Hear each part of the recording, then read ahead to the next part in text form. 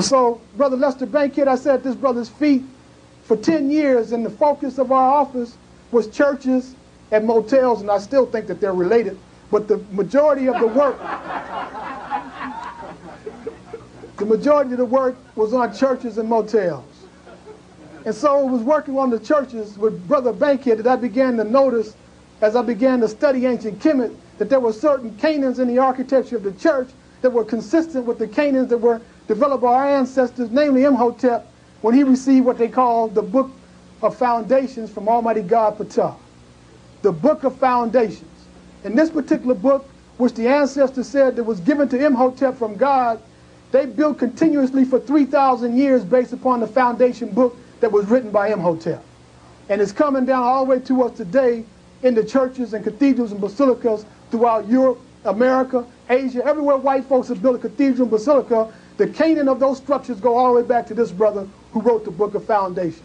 They'll tell you that it's Marcus Vitruvius Polio who wrote the Book of Foundations, but they're lying, and I'm going to prove it to you before we get done here.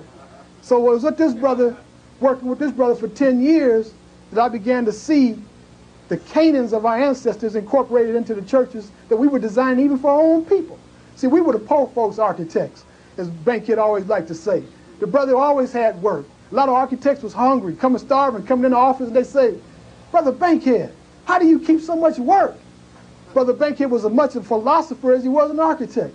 Brother Bankhead says, well, I'm a servant of the people. Have you ever heard tell of a servant being out of work? He would say things like that. He would say things like there's no such thing as time.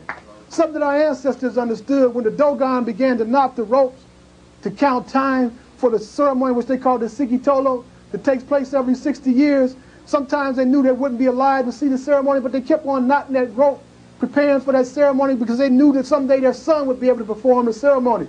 They knew there was no such thing as time, there's no such thing as death, that African people are perpetual and everlasting. These are philosophies that this brother taught me for 10 years before I stepped out of his office and stepped into the world of ancient Kemet. We move on.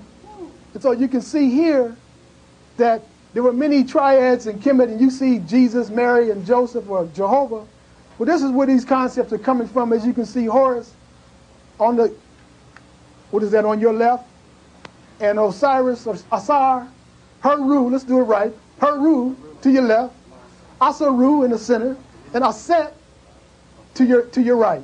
Aset being Isis, Asaru being Osiris, and Heru being Horus. This was the first, well, not the first, one of the most important triads or trinities in ancient history. And so Imhotep was so tough that he got to be a part of a trinity. As you can see, Ptah here, and Imhotep in the center, and Sekhmet here. He was said to be the son of Ptah and Sekhmet, Imhotep. The legend about the brother grew so much over 3,000 years that he was walking with the gods in the universe. This is how powerful this brother was.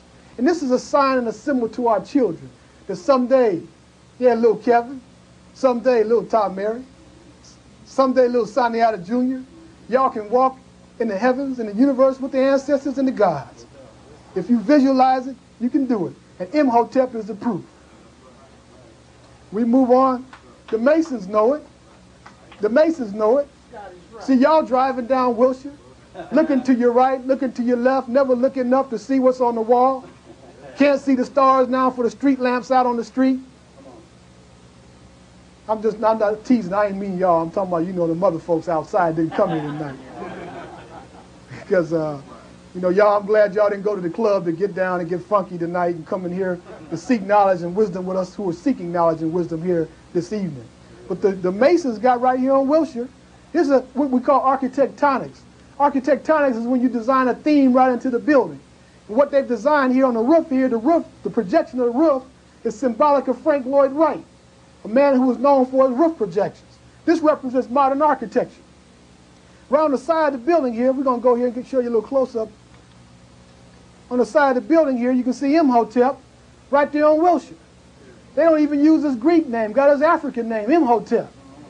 So-called Negroes driving right by and don't even know the brother. See the brother right here and dread it. The brother, the Zoser, got dreadlocks like Bob Marley, sitting right on Wilshire. You're on your way to work with so much stress on you, trying to get there to do the 9 to 5 and can't even see the brother on the wall. on Wilshire.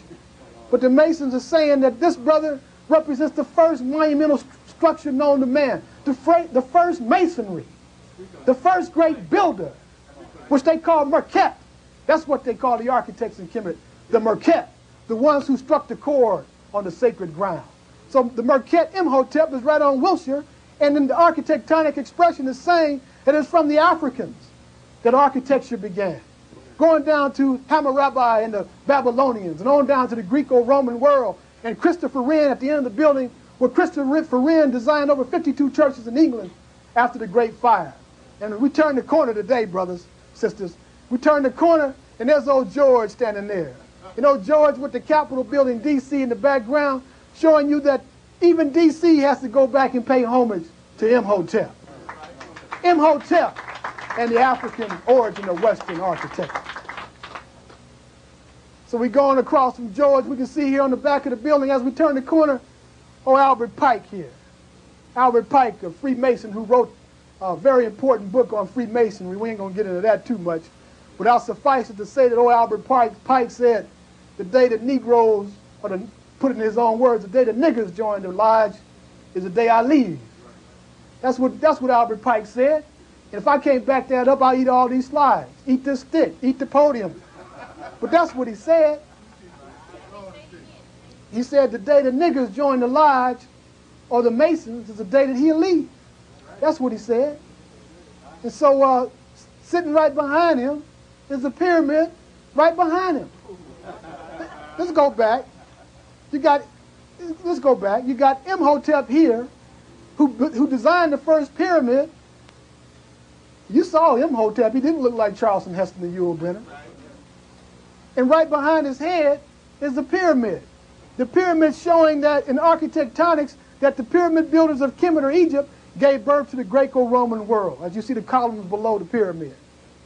Architectural theme right behind the man that said that he's going to leave the lodge when the niggers came in.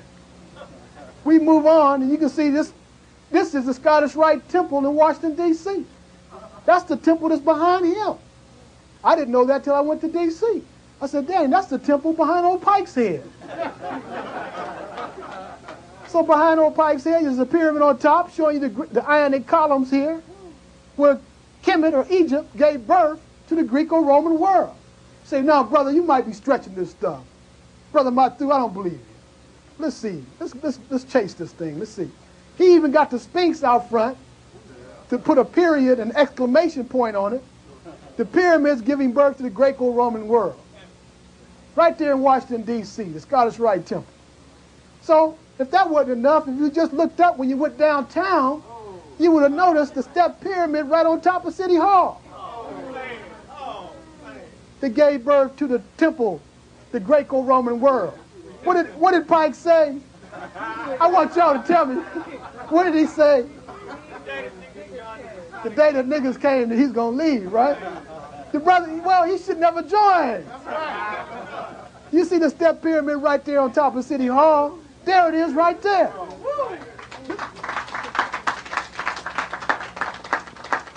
But this is just your wild-eyed Afrocentric concepts. You can't subject your passion to reason, is what they say about us. The first monumental structure, the only one that you don't have to wonder about, finds its way on top of City Hall, got a mayor sitting up there, and don't even know it itself probably, maybe he does. Nonetheless, it's there on top of City Hall. Then you went right by the library. You didn't look up at the library. Some of us don't even go to the library.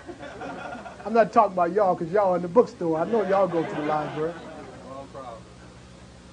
But you can see the flame of wisdom, the sacred fire, where Greece and Rome received the flame and light from Kemet, the sun people.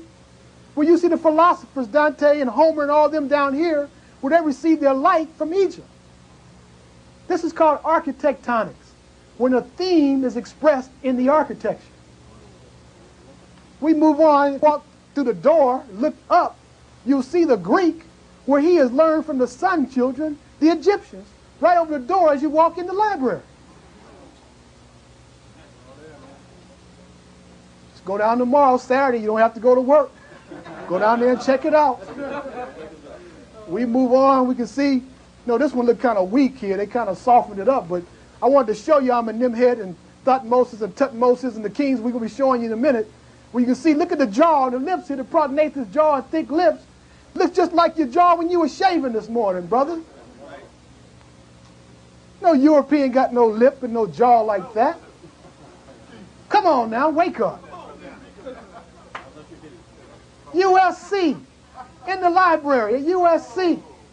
Just walk in the library, walk up the stairs, look to your right,